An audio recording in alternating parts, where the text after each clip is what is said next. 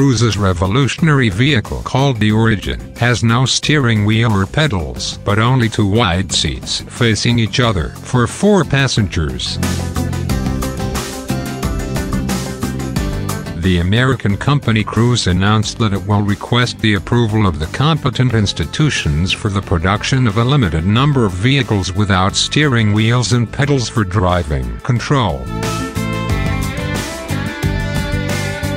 At the same time, the withdrawal of the request for exemption, which was submitted to the Ministry of Transport in January 2018, was announced. This refers to the launch of similar vehicles constructed within the Chevrolet Bolt platform project.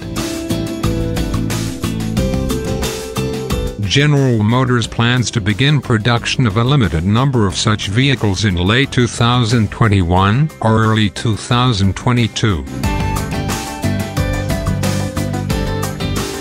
Cruise Vice President Robert Grant stated that the California Traffic Police gave the green light that the Origin vehicle could be tested in San Francisco without a driver.